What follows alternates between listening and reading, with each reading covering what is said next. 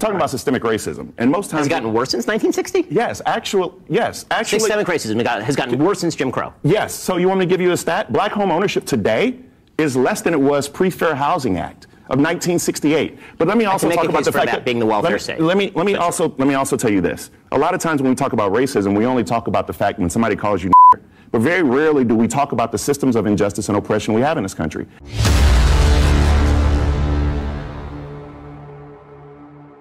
Hey there, my name is Bakari Sellers. Welcome back to my channel, Mindset Politics. And in this video today, I've been wanting to truly discuss this particular topic for quite a bit, especially when it comes to the Black community and this constant push or this belief that they're trying to cram down our throats. And they have been very successful, actually, this whole systematic racism conversation.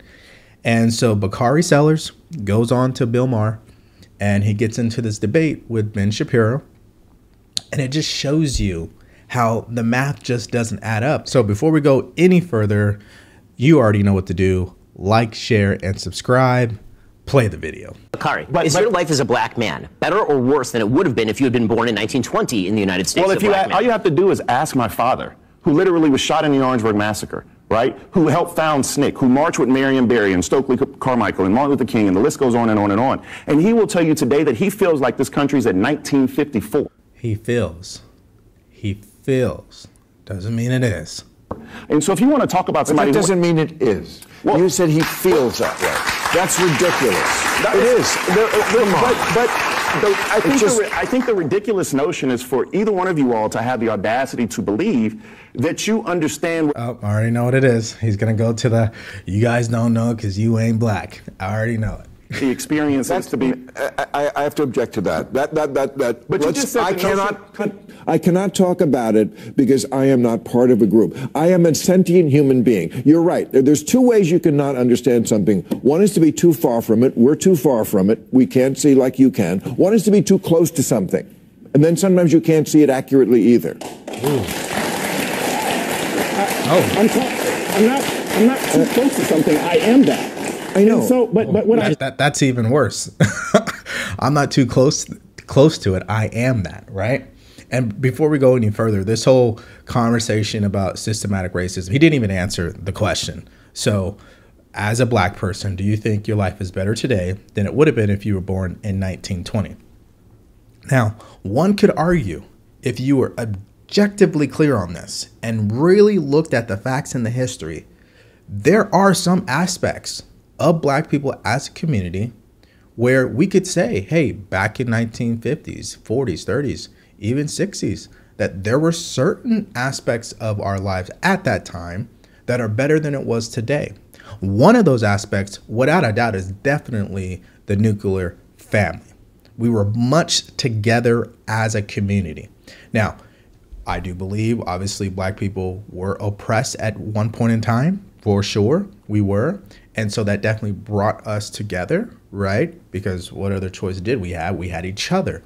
So in that respect, I would say, yeah, we've definitely lost that over the time, over the decades, right? Through many generations, we've lost that continuity. And there have been other cultures that have surpassed us.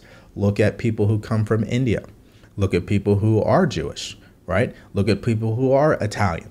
Right? They stick with each other, right? They grow up together. They do things as a family. That's not the black culture. The black culture is, I'm going to get mine.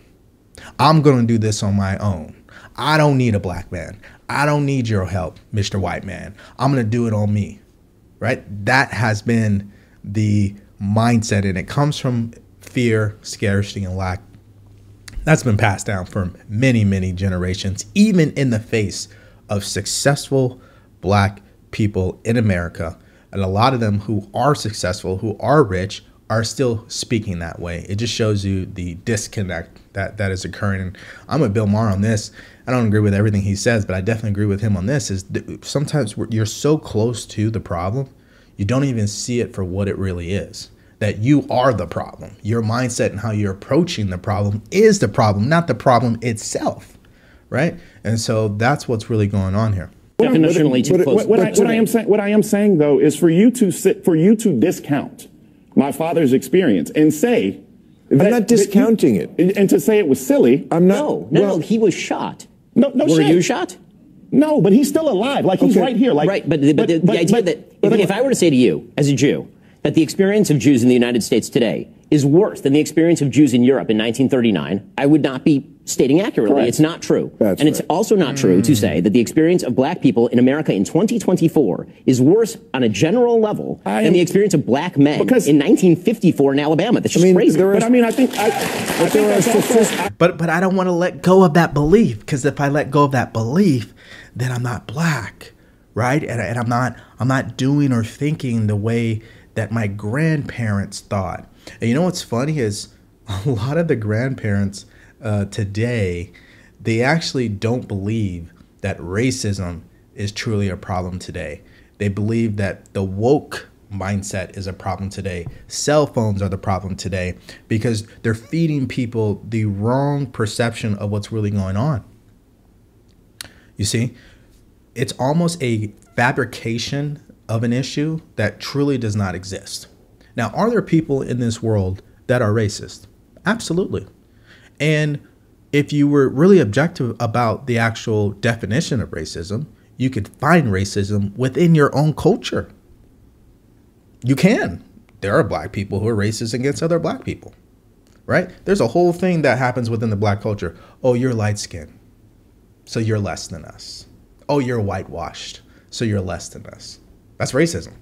If you think your skin color or your culture is superior to mine, that's racism. That's exactly what it is.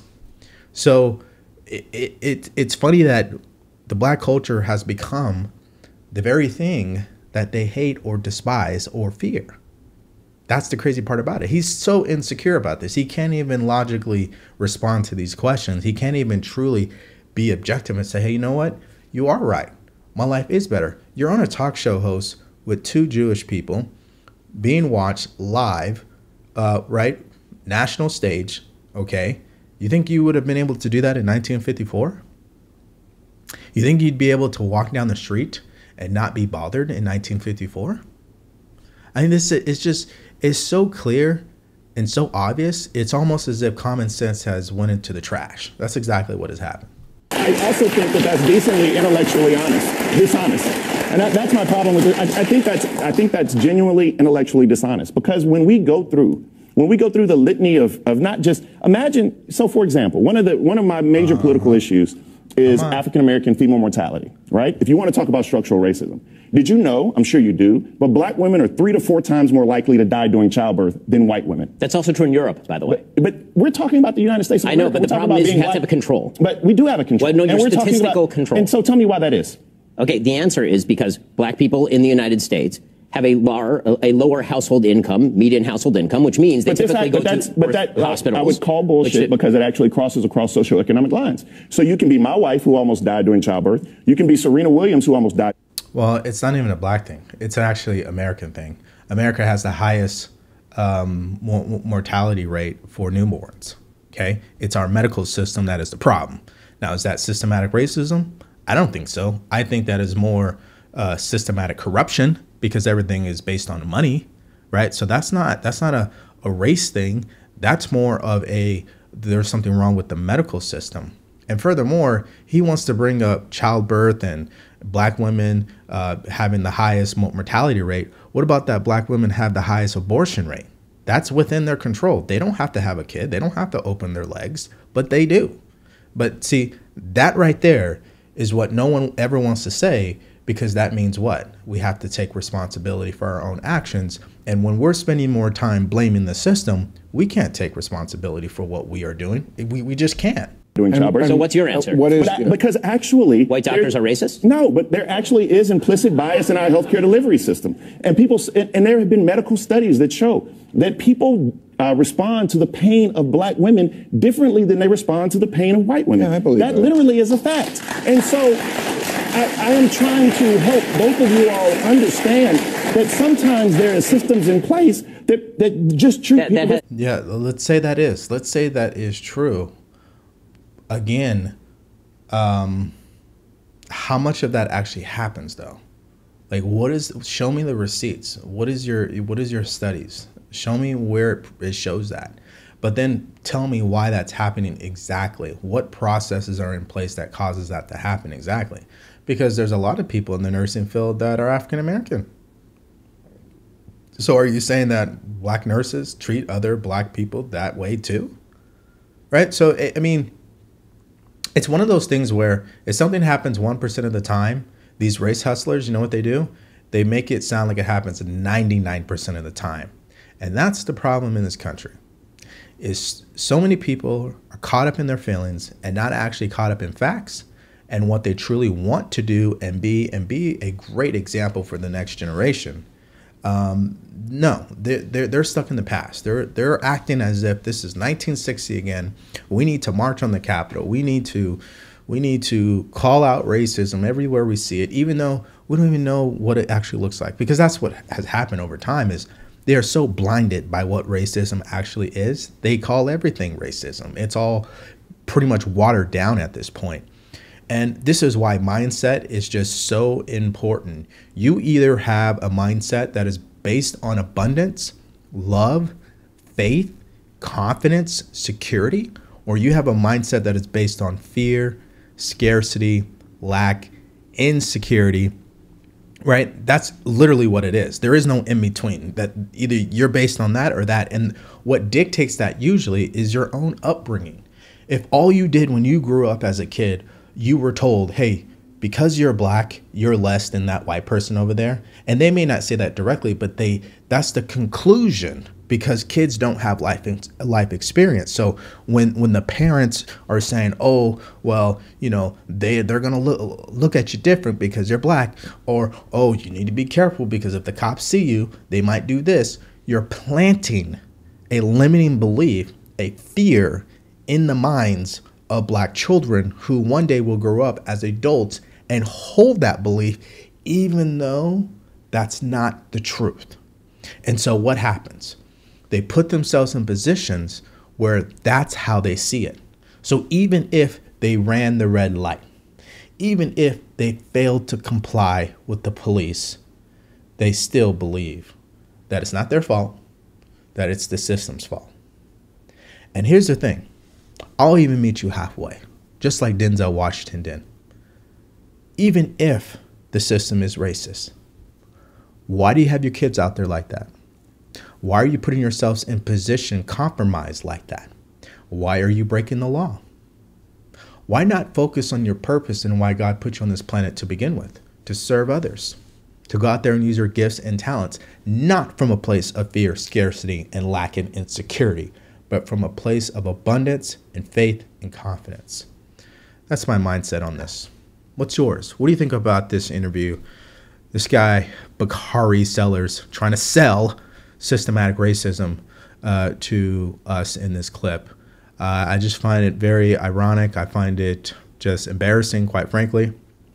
I imagine he's a very smart dude, just not very smart in this regard.